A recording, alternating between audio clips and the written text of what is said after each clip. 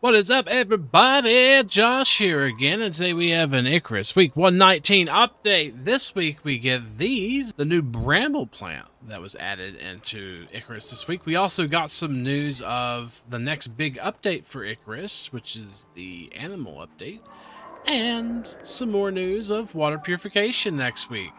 Let's get into it, shall we? Icarus Week 19 brings Brambles. Icarus Week 19 update. Grow, harvest, and deploy the new Bramble defenses. You can now grow and harvest brambles just like other crops before being deployed around your base as a defense system. They also got news of the next big update and paid content pack. The new packs being the Laika and Creature Commons DLC. They also have some more balance fixes for the networks and batteries that they've had 2 weeks ago. Let's jump in and have a read. Notable improvements for this week are the following. They improved the performance of the Tier 3 spawn blocker by significantly reducing the number of times it will be update a spawn blocker area, which now only updates when adding or running out of fuel. They updated the modifier effectiveness display, scaling around 100% instead of positive or negative effect. This better shows that less effective modifiers only have X% effect. For example, a 20% effectiveness modifier shows as 20% instead of negative 80%. 150% modifier shows at 150% instead of 50%, plus 50%. They updated many UI elements to prevent small box next to device inventory when modifiers are not present, and they fixed Nomad, the mission. Moving on to the only thing added this week, we have Brambles. What joy. Brambles is a new base defense in the game that you can grow from seed. You can buy them from the Orbital Workshop, making them available in any of the biomes or maps, DLCs, whatever. They cost 50 Ren to unlock and 20 Ren to craft. They do have a quite high fatigue modifier, but you do get seeds back from just like other crops. And they do require more regular reseeding than other sturdy crops. You can also get them from native brambles on Prometheus. So if you go to a regular bramble place and use a sickle, you'll be able to get some seeds pretty easily. When you place them, you can't move them, but they're pretty lightweight. This week they've also have the damage of the hedgehogs, but they doubled the self-damage taken by fortification spikes, basically meaning that it effectively doubles the deterioration of fortification spikes when impaling enemies. With this change, they have adjusted the mission dispatch, which gives it a challenging horde mode, which they've adjusted by reducing the spawn count of the foes to match the increased self-damage of fortification spikes. The event should have a similar level of challenge, but increased performance since there's not so many mobs. They're now working on more automated deployable defenses in the future, and this will mean more balancing of the existing ones. Hopefully they don't nerf just stuff into the ground. Under farming, all the way to the right hand side, you'll see Bramble farming packet, 50 Ren, 20 to craft. We're going to craft us a few here and grow some brambles for you so we can check out this new base defense. Just going to right click on the Bramble packet and consume it so we can get some bramble seeds. Then we're going to take that, put it on our bar, and plant some brambles here in our crop plots. Let them do their magic.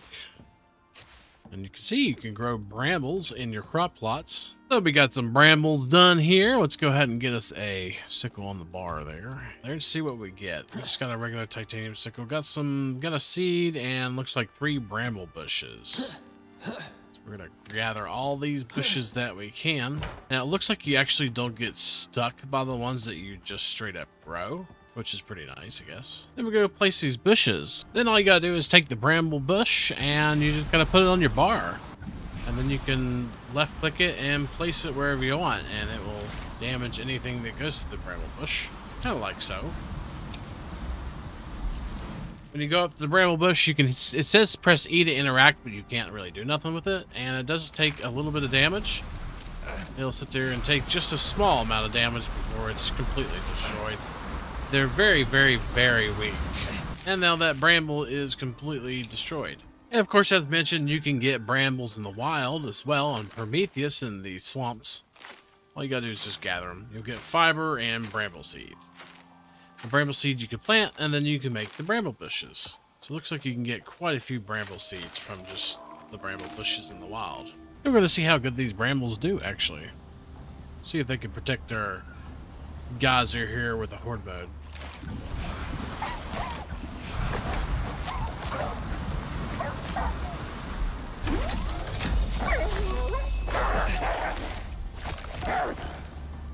just happened?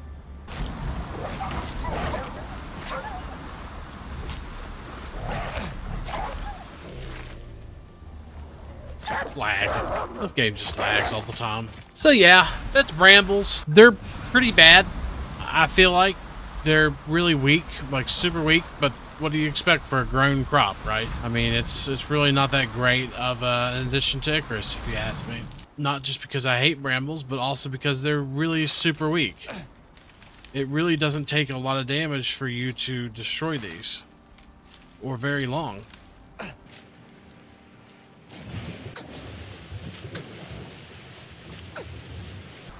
And then it's dead. And with this next thing we're going to mention, I feel like they're kind of backpedaling, to be honest. And that changes that they've pretty much doubled the damage that spike walls take whenever you use them. So whenever you're in the spike walls, you'll notice that it's only doing like 2 damage to me, but it's doing 100 damage to the wall whenever we're in it like this. If you have quite a few enemies in this wall right here, it's going to take this wall out quite quickly. So they've doubled the damage to this for whenever you're actually taking damage, or whenever an enemy's at the wall that's taking damage, it will take a ton more damage to the structure than it was before. And of course, hedgehogs now take half the damage that they used to. They half the damage on hedgehogs. This week they go on to talk about how they keep changing batteries and networks.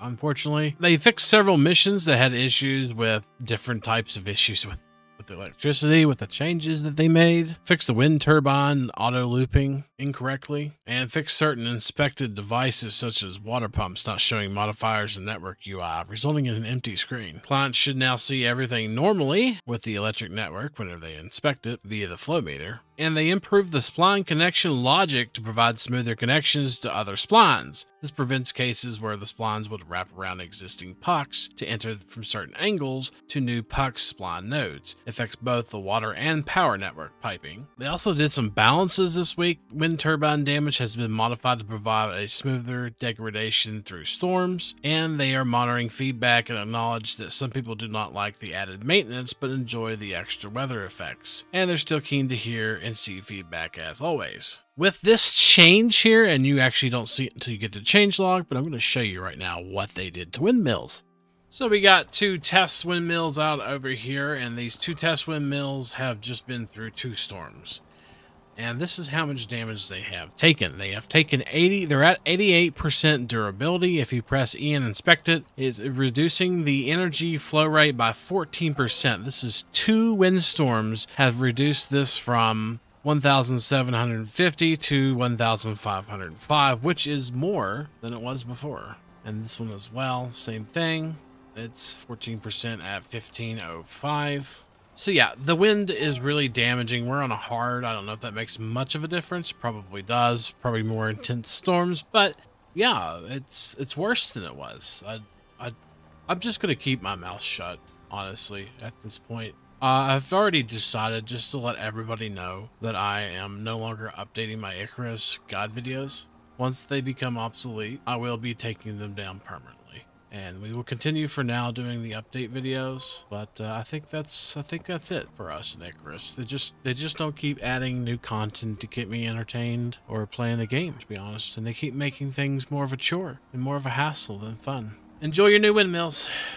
So now, as far as connecting devices, you shouldn't get really weird loops and stuff like that like we used to. Say if we're going to try to connect this one to this one right here, it's going to connect just straight to it. If it can. Oops, actually that didn't work. But it shouldn't do the weird loops. Sometimes you get like really weird loops and stuff like that. I think that one's just bugged. This one right here, it used to like loop and do something really weird. Now you can just pretty much connect straight to it. I don't know if that actually is working, to be honest with you. But see, that's going to connect right there instead of doing like a weird loop and trying to do something else. So they've definitely improved how you place wires, at least. And we have news of the next big update for Icarus, the Laika update, or the Animal Companions update. They've quietly, well, not really quietly, we've been singing in the Chaaaange Log, been working on their next big update for a couple of months now. They're excited to let you know the details, now that networks and batteries are half released. Laika is their Animal Companions update, which is well into development and entering its final stages now. This update is focused on improving player experience with tamed creatures, including all-important ability to be able to pet your animals. This update also includes the ability to bring your tamed creatures to orbit and call it to the planet as needed, same as workshop gear. They're also adding talent trees for each mount with the ability for mounts to gain experience just as you do. They're also adding 2 new tamed creatures exclusively ordered from orbit with their own gatherable resources, new tier 3 and tier 4 water, food troughs, and more. They'll have a little bit more details to share with us on what to expect next week. And next week, they are also adding water purification and changing how water works. Next week, they're changing water, a new survival dynamic to water purification. Water throughout the game will provide additional bonuses based on the cleanliness of it, with devices throughout the different tiers providing methods of purifying water. We got the Chaaaange Log. We're going to go over, not the new content section because we've already gone over everything. They only added the Brambles. We're going to go over the fix section, start with it first. There's quite a few things they've already mentioned in it. Looks like the Brutalist lamp can now be put on objects like tables. Here's the changes they made to wind turbines. They previously would cap to a very high health, where storms would have a negligible impact. They are still unable to be destroyed by storms, but will eventually result in 0 base production. They have the damage that hedgehogs deal themselves when spiking enemies, double the damage for fortifications when spiking enemies. Don't worry, they're still much stronger than hedgehogs. Yeah, like basically half the durability. And they mentioned wind turbine damage taken is more consistent at different health levels. Let's skim over the future content section. Talking about the tier 4 water trough and a bunch of other stuff they've talked about before in the future content. Gonna have a 9 of diamond shield. Looks like we're getting a swamp ape. Waiting behavior tree setup for movement and attacks. So it's going to be a hostile creature, looks like. Hey, look, finally they're working on that prototype tree respawn. I thought we were supposed to have that a while back. That's it for this Chaaaange Log. And thank you so much to the Late Night Crew, KHX, Sergio, and Wolfie, who's been a member for 14 months. Thank you so much for that. Sandy, Silver, John, EMC2, Rod Dom, Aaron, Steady Bob, Jim K72, Kristen, Jaybird, Fubar, Chris, Sanchez, MTZ Gaming, Gamer Joe, Sky Reaper 1, Hagar, Metal Storm, Alpha Tanker, Jason, Valiant, Fire K912, Gabe, 427, Kevin, Mom, Fabio, and Josh Jordan. Thank you so much for being part of the Late Night Crew, supporting the channel. Thank you, thank you, thank you. And thank you so much to our Late Night Crew supporters as well. And that's it for this video. Don't forget, if you like what you see, to like, comment, subscribe, and all that good stuff. Subscribing will get you the weekly Icarus update videos. And hopefully, we'll see you next time. Peace.